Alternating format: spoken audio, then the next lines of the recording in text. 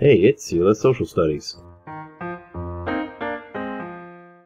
Hey guys, welcome back to Sela Social Studies. Today we're going to cover our fourth and final installment of the Roaring Twenties, and that's the standard of living during the 1920s.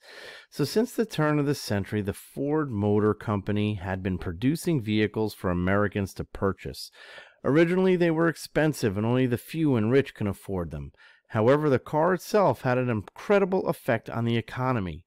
Roads were either non-existent or were made of dirt and full of dangerous potholes which would break the car's axles. This led to the increase of factory jobs. Employment rose as parts were needed for automobile repair and production. Also, the United States government spent millions of dollars improving roads across the nation, which allowed new business opportunities like gas stations, motels, hotels, and restaurants to spring up along the roadways to service the travelers. Henry Ford dreamed of building a car that he could sell to the masses, and he did this by cutting the costs of production through mass production and the assembly line. Ford's assembly line would use a system of conveyor belts to move parts from one group of workers to another, thus saving time on production. Also, Ford was famous for saying you can have a car in any color as long as it was black. Using one color would also cut the production cost of the car. All of these measures helped Ford lower the cost of his automobile from $800 down to $300, which allowed many Americans to purchase a car. The number of registered car owners soared from 8 million in 1920 to over 20 million by 1929. The automobile changed the way Americans lived. They could now take jobs further away from where they lived and could travel more, using the newly acquired free time to give them a sense of freedom and adventure. A final way that Ford helped the American public with the purchase of an expensive product like an automobile was the incorporation of the installment plan, otherwise known as credit. Ford's customers would buy a car using an installment plan or credit. This is known as the buy now, pay later effect on the purchase of goods. The basis behind credit is that you can purchase something, take it with you, and pay it back using an installment payment plan. Americans would put little money down on the car and pay the remainder of the balance through smaller payments throughout the year or multiple years. The money borrowed would have interest or a small percentage added every month as a charge of borrowing the money. If a person defaulted on the loan or couldn't pay it back, the company would repossess or take the car back. Americans were living in the age of credit. And in the 1920s, many young Americans found a new type of independence in the changing society. As men came home from war, they moved into the cities, and for the first time in American history, more than half of the nation's population lived in urban areas.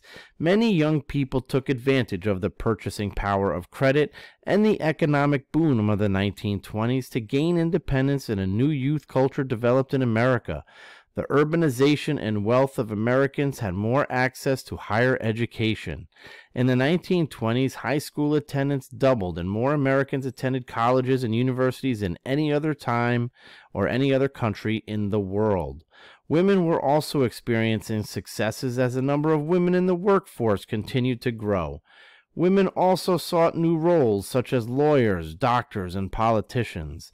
By the end of the 1920s, they made up 5% of the national workforce. With all of the extra time and money, many young Americans began to do a lot more in their leisure time. People were flocking to baseball games, movies, and the theater. Slapstick comedies featuring Charlie Chaplin flashed across the screens, and the first picture with sound premiered in 1927. Walt Disney introduced the world to Mickey Mouse the following year when he released Steamboat Willie. By the end of the decade, over 100 million viewers attended movie houses each week, more than the number of weekly churchgoers.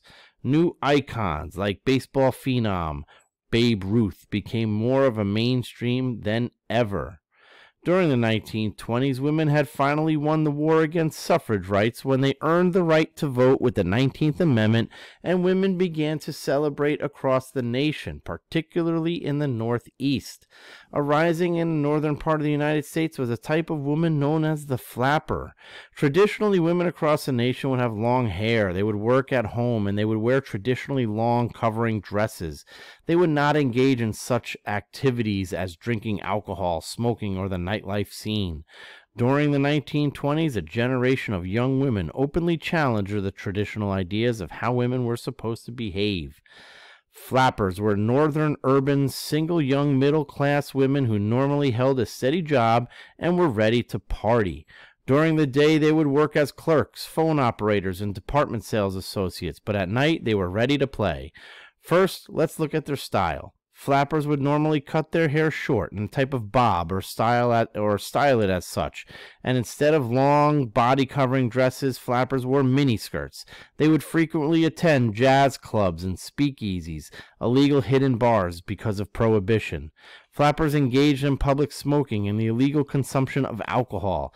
They believed if men can do it, they could do it. Young flappers ignored any traditional values. So as African Americans migrated to the North, I had mentioned before that they had migrated to the slums of New York, to a city named Harlem. Many writers and artists moved there and introduced new styles of artistic ideas, and the Harlem neighborhood became the epicenter of the Harlem Renaissance, which was a period of African American artistic and cultural accomplishments. Writers of the Harlem Renaissance made lasting contributions to American culture, and no one may have had such an impact as Langston Hughes. Hughes wrote poems, plays, and novels about African American life, and in 1930 his first novel, Not Without Laughter, won the Harmon Gold Medal for Literature. He wanted to tell the stories of African Americans in ways that reflected their actual culture. This included their love of music and laughter, but also included their suffering. Other Renaissance writers were Claude McKay, who was an activist and a poet who spoke out against racism, racial discrimination, and Zora Neale, who wrote about the experiences of the African American women. Music was another form of artistic expression that African Americans contributed to American history. During the 1920s, jazz and blues music became popular nationwide.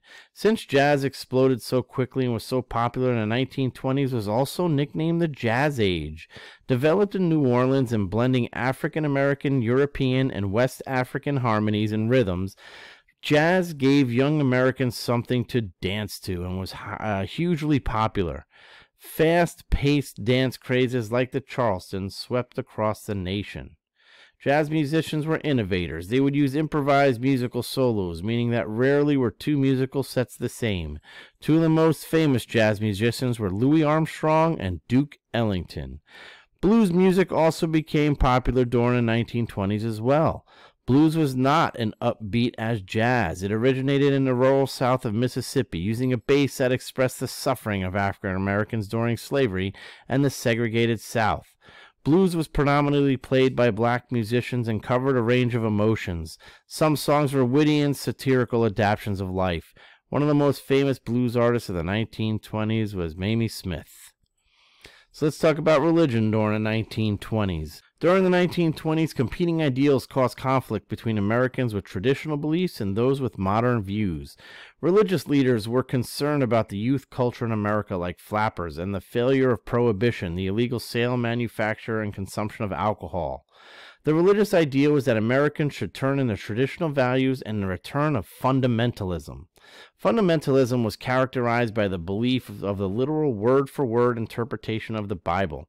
Since the youth of America was flocking into urban areas, fundamentalism was the strongest in small towns and rural areas. Fundamentalists believe that the modern scientific theories like Darwin's theory of evolution conflicted with the teachings of the Bible, and for that they opposed teaching evolution in public schools. In the 1920s, laws were passed in many states and cities that prohibited the teaching of evolution. This comes to head in 1925 with the Scopes trial. Tennessee teacher John Scopes was put on trial in 1925 for teaching evolution in school. Commonly known as the Scopes Monkey Trial, the court case became a literal circus. Media from around the nation flocked to Tennessee to watch the trial in person. Americans were about to find out which way the law felt about the 20s. Were the modernist youth or the traditional fundamentalist right? Ultimately, at the end of the trial, Scopes was found guilty and forced to pay a fine of $100, which is around $115 in today's inflation, for breaking the Butler Act, which forbade the teaching of evolution in public-funded schools. The state would eventually repeal the Butler Act and overturn Scopes' conviction. Many scholars argue that the result of the Scopes trial is the reason why the theory of evolution is not taught in schools today. Another competing ideal among traditionalists and modernists was the consumption of alcohol. Women fought tirelessly throughout the temperance movement, and their goals had finally been achieved with the passing of the 18th Amendment. The 18th Amendment was also called Prohibition. It outlawed the manufacture, sale, and transport of alcoholic beverages.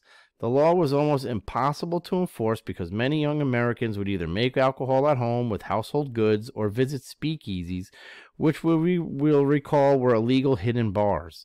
Sometimes the bar would be behind a secret door that you can only access with a secret knock. Many young Americans broke the law when it came to alcohol. Mafia bootleggers like Al Capone made millions of dollars transporting liquor in cars that they made faster with larger motors. This would allow them to outrun the police vehicles, and bootlegging would ultimately lead to the creation of NASCAR. The law reduced the consumption of alcohol, but ultimately failed to stop Americans from drinking. Of course, like everything else in the 1920s, Prohibition was supported mostly in small rural towns and opposed the most by young urbanites in the cities. By the end of the 1920s, the nation was feeling the effects of Prohibition. The government usually collected taxes on alcohol and has been losing money for a decade, and Congress believed that it would be better to have a legal alcohol trade with the government monitoring it. Prohibition ended with the passing of the 21st Amendment in 1933, with celebrations across the country. So at the end of the 1920s, there was another presidential election. In the election of 1928, Americans rode the Republican train, electing businessman and philanthropist Herbert Hoover to the presidency. Americans strongly supported Hoover and hoped that he would help keep the good financial times moving. Hoover promised that he would keep economic prosperity and promised Americans a chicken in every pot and a car in every garage. Hoover campaigned against the Democratic governor of New York, Alfred Smith. Smith focused his issues on urban areas while ignoring the vast rural areas of America. Also, Smith was the first Catholic to run for president. The combination of these two issues was a deadly cocktail for Smith as he lost the vote to Hoover, who collected 58% of the popular vote. So the question is this: can Hoover continue America's success? Well, we shall soon see. I'll see you next time.